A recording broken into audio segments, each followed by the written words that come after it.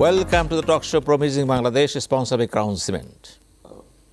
Well, today we will discuss the issues related to the elections to the 12th Parliament, formations of the Cabinet, and coming sessions indeed. And to suit the very purposes, we have invited two guests. One is Professor Dr. Saber Chowdhury. How are you? I'm fine. Thank you. How are you? Fine.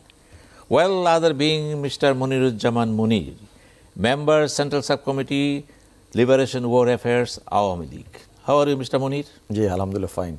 Okay. Well, Dr. Saber, you are our regular guest indeed. And we used to have so many things from you. And you know very well that election to the 12th Parliament already held. And already Council of Ministers has been formed. And Parliament sessions is going to held on 30th of this month. Taking all this things together, how do you view this scenario? Thank you.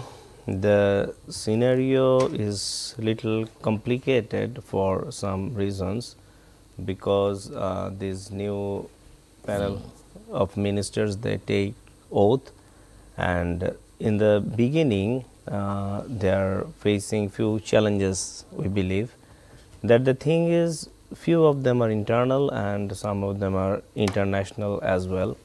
So in the internal, we may say that there are some crisis in the economy.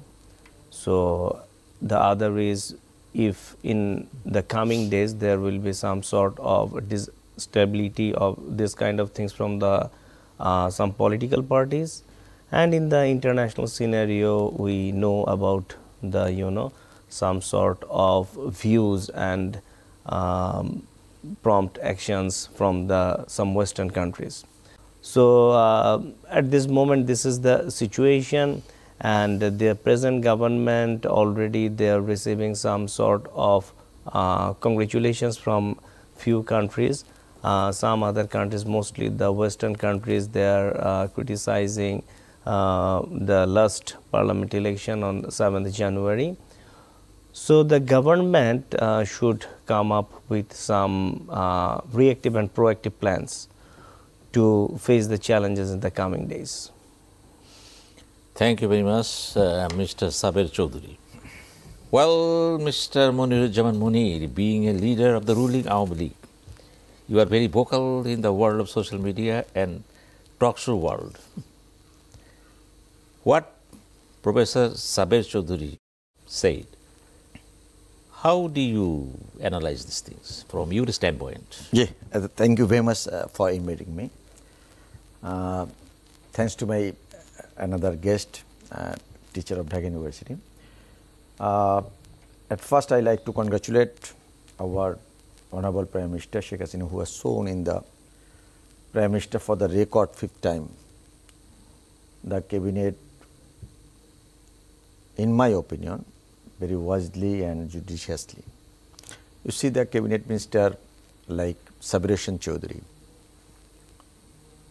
Dr. Shamantulal Sen, Asaduzzan Khan Kamal, they are tested. I think this time cabinet is more better than previous cabinet. Like 2009, 2014, 2018, I think this cabinet is more capable and they will run very well in future. My brother said some challenges or complicated situation, internal and international, but we know after election already even Australia, Germany, YC members and another Muslims country, Russia, India already congratulated our new government. So there was another challenge before election, that was some kind of anarchy, like In fact, we are calling them as a opposition on the street, BNP or another their partner. They tried to make unstable, so they failed, and election was, I think it was more better, and before 2014 and 2018. Well, thank you very much for your analysis. Well, Mr. Saber Chowdhury, we know very well that there are some portfolios in the cabinet, like Ministry of Foreign Affairs, Ministry of Home, Ministry of Finance, and Ministry of Planning, and Ministry of Trade and Commerce. You have seen who are the people that are there. What is your understanding about the persons working as ministers there? Well, in those ministries, these are very important ministry, and to face the present situation, the challenges which I mentioned earlier, these ministries are very relevant. So, in one way, few of them don't have enough experiences is dealing with these ministries. But the thing, Honorable Prime Minister, when she selected these people, maybe there are some sort of strategies and visions which she understands very well. And the thing is, before commenting on these, we need to see what are their plans for the upcoming days. After that, it would be easier for us to comment on this. And at this point, we are just waiting for the, already the member of the parliament, they took oath, and we are hoping that maybe in the last of this month, they will start, the parliament will in function.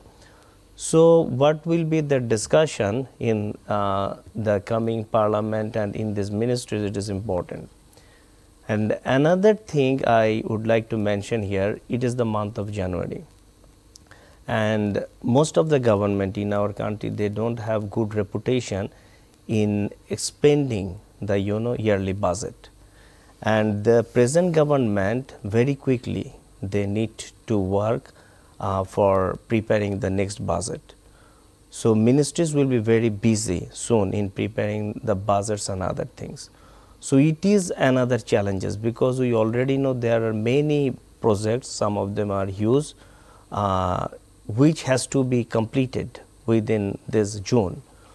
So, this time, especially the finance ministry, the economic ministry and other ministries, they need to take some prompt measures, and the seasoned bureaucrats, they are with them. If they are not very prompt in dealing with this situation, maybe again we will gonna to hear that we are not capable in spending the budget of the last year. So, yeah, this is the situation. You know very well that budget making is a part of the NBR, and mostly they prepare the budget and they get it done, and the finance minister just read out in the house, then the member of parliament say yes or no. And do you think this type of budget making is very much favorable to the overall standing of the parliament?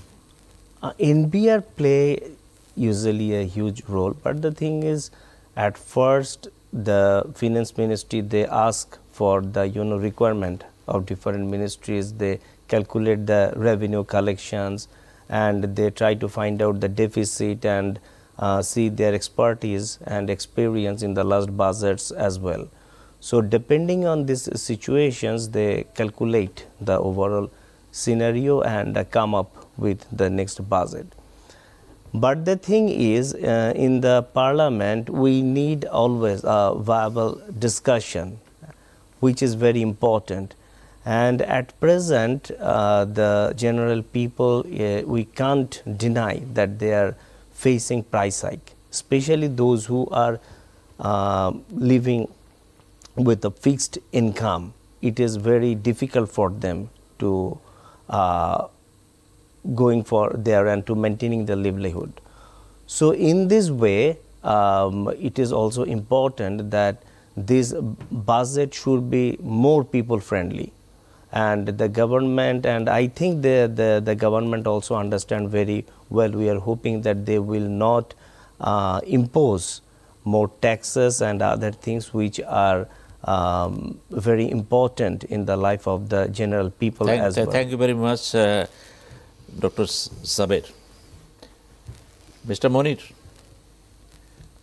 Dr. Saber says budget should be more friendly, and to suit these very purposes, more and more member of parliament should get involved in the budget making process, which is very much absent in Bangladesh context. What is your opinion? I like to say something regarding budget. I am not expertise at all. I am a political worker. So, being a political worker, I like to see the budget. It's friendly for the general people, mass people, those who are hard worker. So, I think budget should be like that for the poor people. Those who are in our country, those who are doing a struggle to survive their lives. So I think you should talk to others, those who are experts regarding budget. Our national economist or another teacher like Mr. Saber, they can deliver like this issue. But I think our leader Sheikh Hasina, when she has became first Prime Minister in 1996, after that we see she has under her leadership we achieved a lot of things. So Sheikh Hasina is a political phenomenon who has guided the rise of this nation of 170 million people, jute producer into the Asia Pacific state expanding economy over the past decade. In office since 2009, after an earlier term from 96 to 2001, she is the world's longest serving female head of government. She has established herself in the global stage and earned accolades from all over the world. From beginning one of the poorest countries, at its foundation, it attained lower middle income classification in 2015 and is now on track to graduate from the UN's less developed country status in 2026. The GDP at current prices Bangladesh 44 lakhs 39,273 crore and per capita income is Bangladesh 2,657 as per Bangladesh Economic Review 2023 published by Finance Division. Poverty rate came down to 18.7%. All this happened under the charismatic leadership of Sheikh Hasina and the commitment of Awami League government to our motherland. So we like to believe and we should keep confidence on our leader Sheikh Hasina. Thank you very much. Viewers, we are going for a short break. Please keep watching.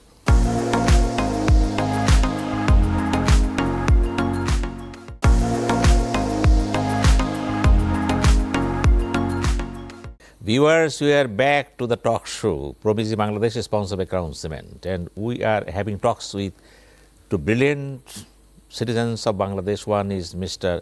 Saber Chowdhury, Chairman, Department of Peace and Conflict, Dhaka University, and other being Mr. Moniruzzaman Monir, Member, Central Subcommittee, Liberation War Affairs, Bangladesh Awami League.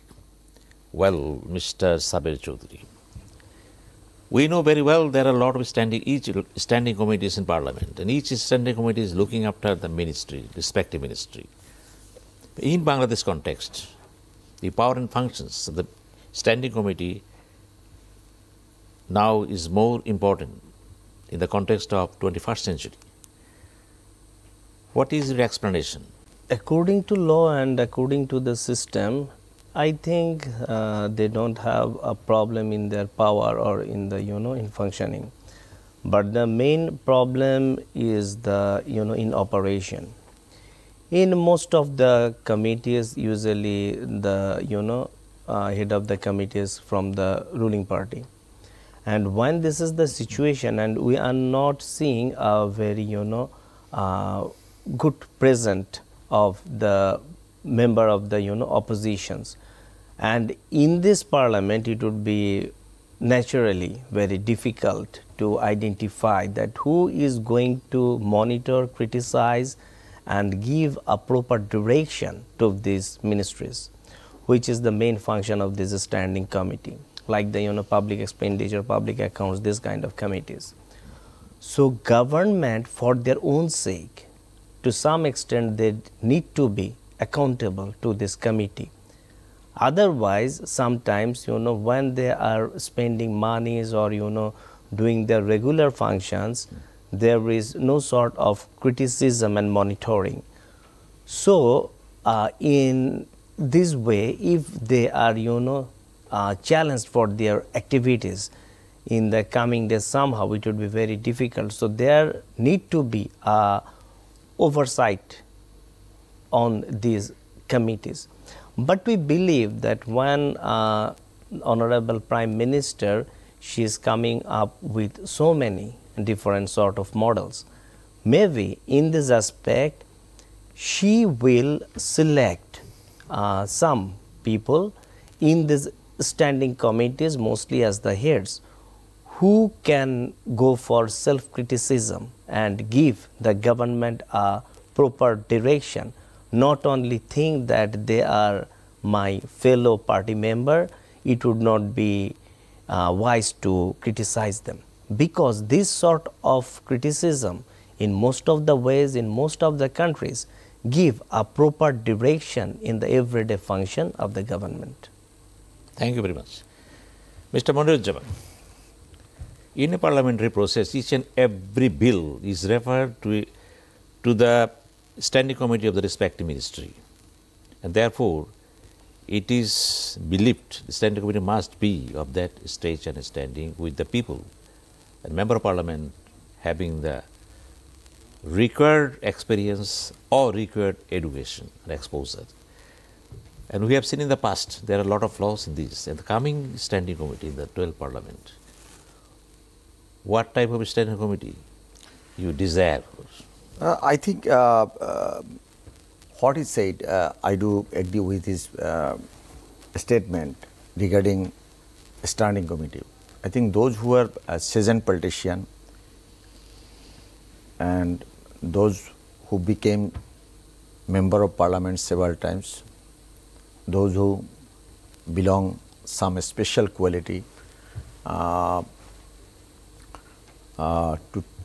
talk to the meeting, especially budget or another issues. So I think there should be like seasoned politician and technically sound. If we can make sure, then it will work. Thank you very much.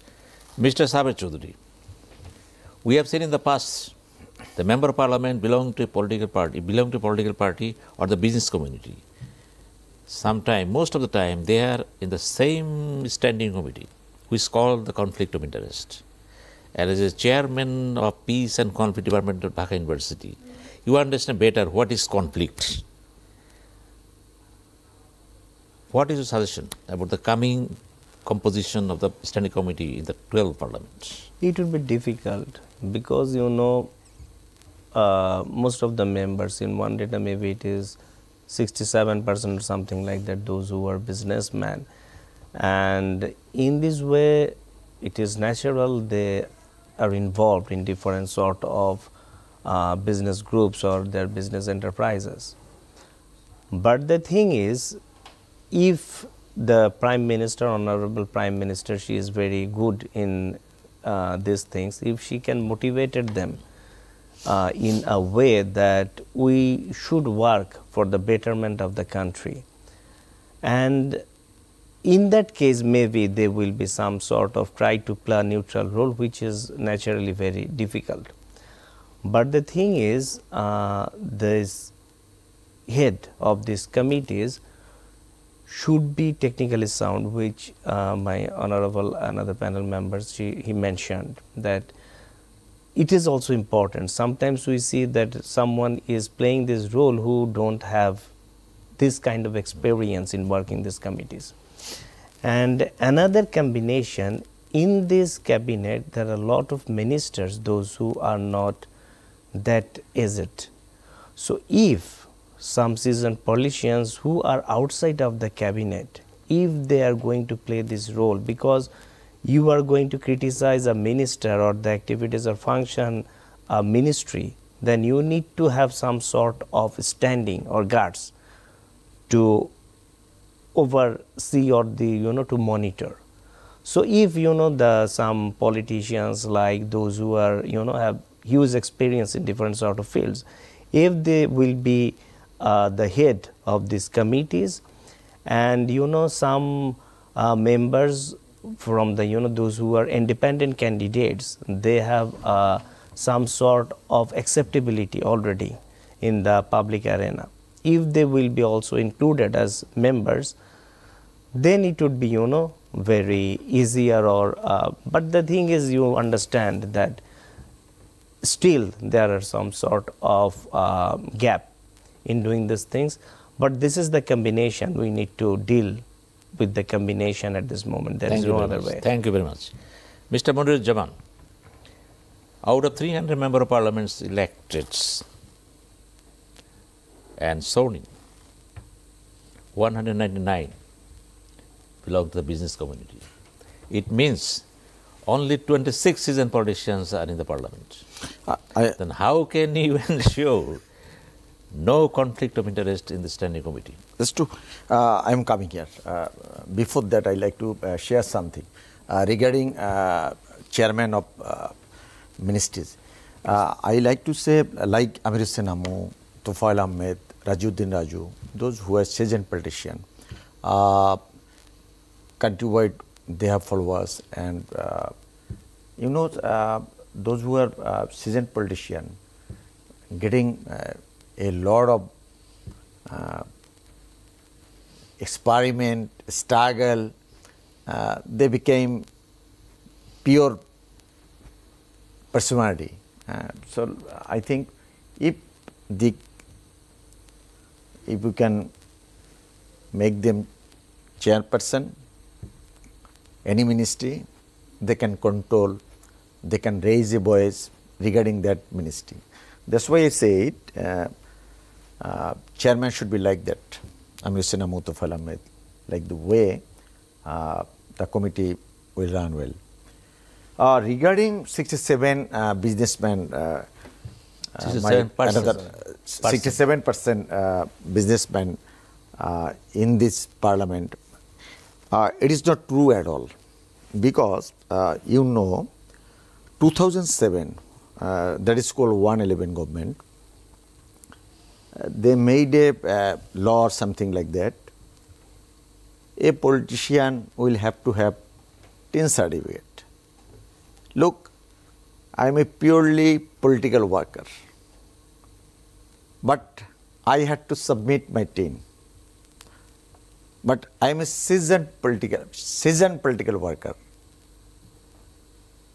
I am working as a political worker in 1986. Till today I am doing politics. But I had to show the election commission I am maintaining tin. And it's a very good logic. Good logic indeed. Yes. Yeah. So I have to show my tin certificate, and I became the businessman. but I don't know the ABC of business. I don't have any sort of knowledge regarding business, but I have to do something for my family, for my politics. That is different issue. But you are calling me, you are treating me as a businessman, but I am not. That's why we are always hearing there is 199 parliament members are businessmen. This is not right at all. Look, in 1996, at first, we hired some businessmen. Due to, in 1991, 27th February, after Ershad regime, our leader Sheikh Hasina didn't give the nomination business magnate or civil bureaucrat or army bureaucrat. But smartly, BNP has done the has offered businessman, civil bureaucrat, army bureaucrat to compete their election, and they won that election. After this, our leader Sheikh Hasina realized we should change our motto, and we hired some businessmen like Saber Ahmed Chowdhury, Dr. Iqbal, like the way the businessmen in our party came. But in a broader way, after the killing of Bangabandhu, Sheikh Mujibur Rahman, after 75, in our politics, we can see businessman, army person, civil bureaucrat offering Mr. Late Jiaur Rahman, and that was the way to involve our politics businessmen. But it is not expected. Politics should be made by politicians, those who are come from grassroots level. Of course, you have to share with others. Like a sports minister, I think, in my opinion, it should come from a pure sports organizer or a sportsman, or cultural minister should be like the way. But as a whole, maximum member of parliament should come from political arena.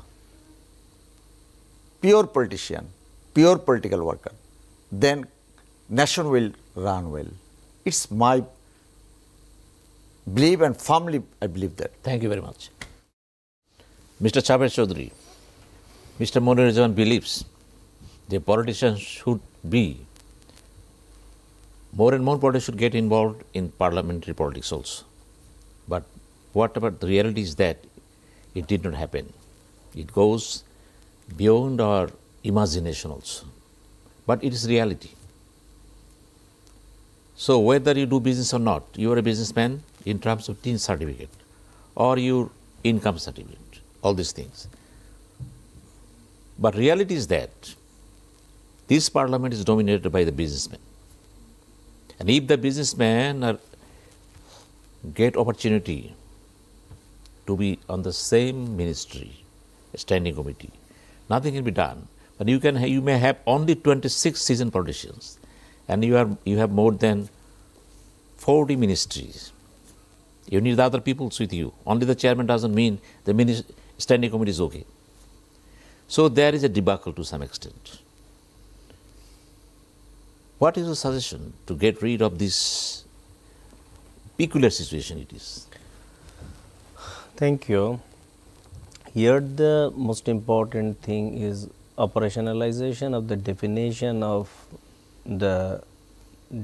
of businessmen and the politicians. We need to do some things. We need to earn money for our livelihood. Government is not, give the politicians salary or something like that. It's another issue. But the thing is, if we find out the definition of the businessman like that in most of the cases, which is the debatable one, that a person who has no sort of involvement in the politics in their entire life, suddenly for gaining some sort of prestige, maybe he or she has thousands crore in his pocket, and he will think that I get everything in my life, so why I shouldn't be the member of the parliament.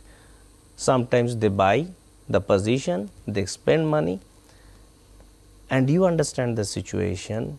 Some politicians like my honorable member, those who were giving everything in their life for the this politics, they are working for certain areas. What will be their ultimate outcome? If they can't spend huge amount of money, sometimes it would be very difficult for them to get the nomination. True. So especially we need to find out and determine this kind of politicians, and in no way these people should not be encouraged by any political party. And this is not the only contribution of the ruling party. Most of the parties, they are equally contributed in this situation. That's why we are now in such kind of position. In pen and paper, there are so many things. In the guidelines of the Election Commission, there are so many things. But we know, as the election observer, that what is the situation in the field, how much money a candidate should spend. Well, how much money candidate should spend? I will come to you after a short break. Viewers, we are going for a short break and come to you very soon.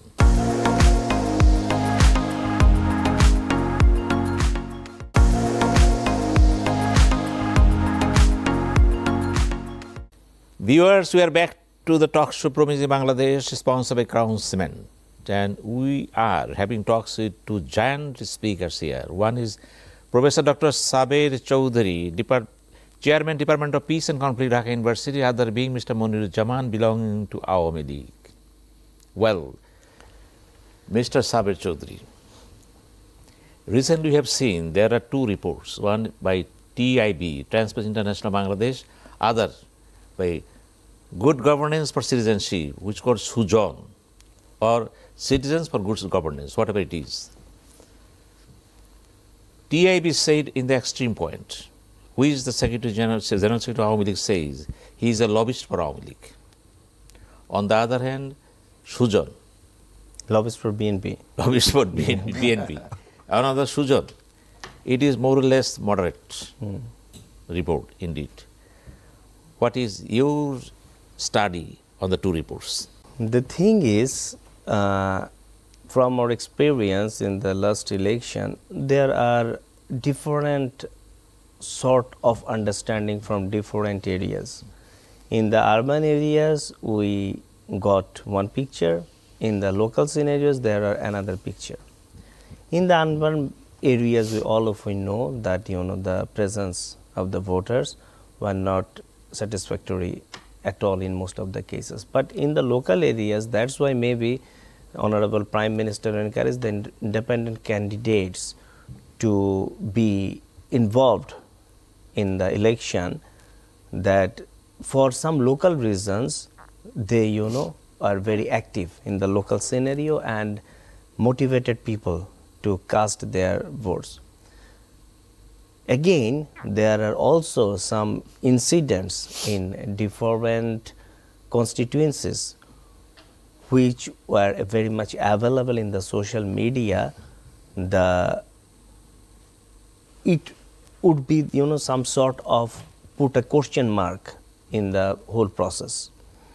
That's why some of the local NGOs, those who are working with election, they are thinking that if the election commission don't have this sort of capacity of conducting election, maybe the area is huge, we don't have enough manpower, maybe they can go for 2 or 3 days for give better result. Because in India we know that this election process is sometimes it take 1 month as well. So there should be some sort of ways and understanding we need to come up with to solve the situation.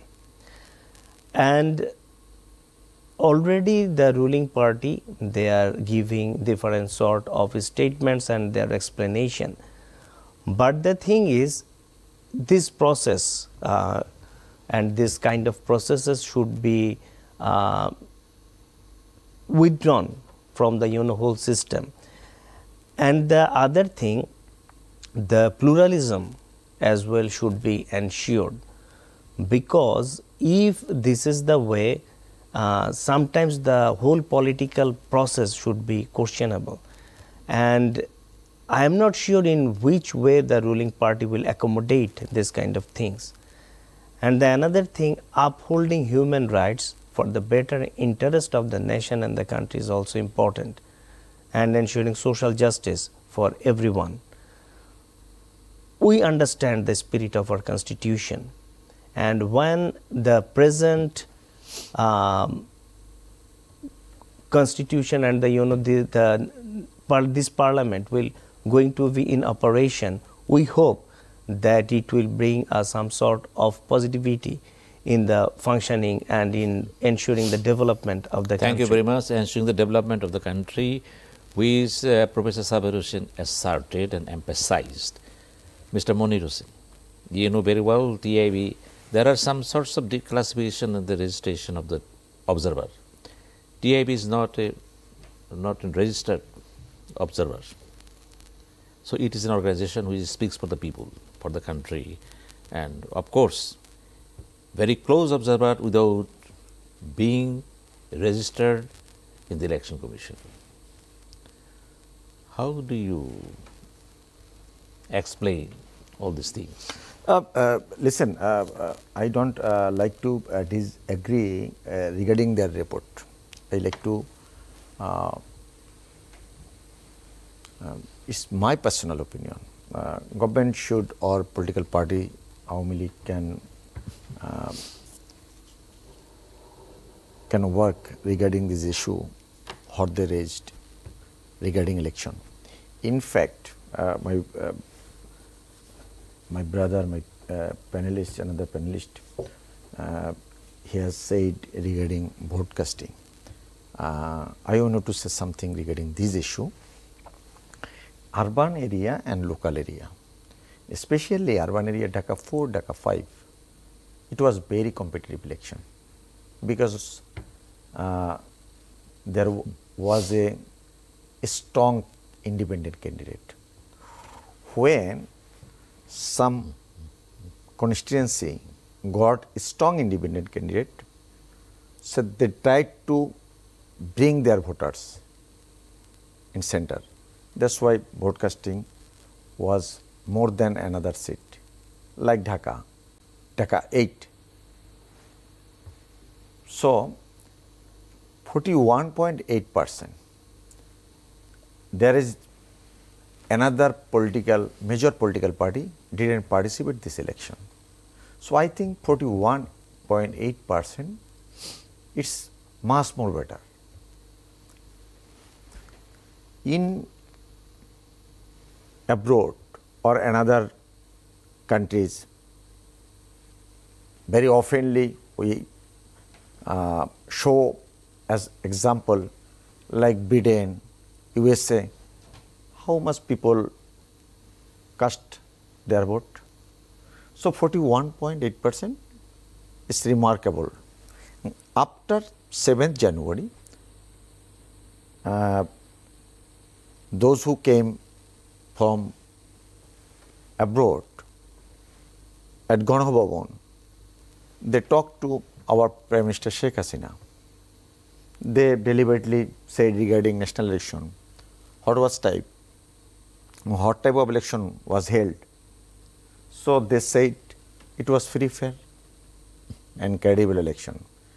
And sometimes TIB and Sujan, I think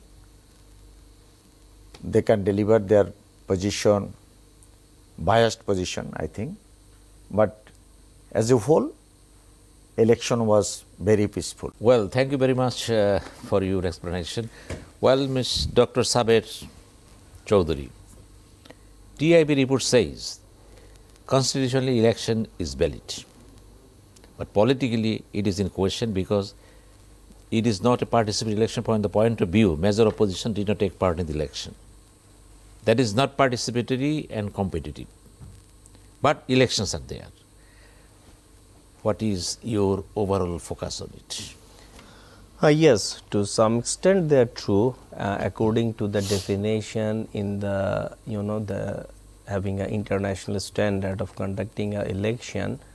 There should be open field for all the parties to participate, and to some extent it is sometimes the ruling party need to take the most of the roles to ensure the participation.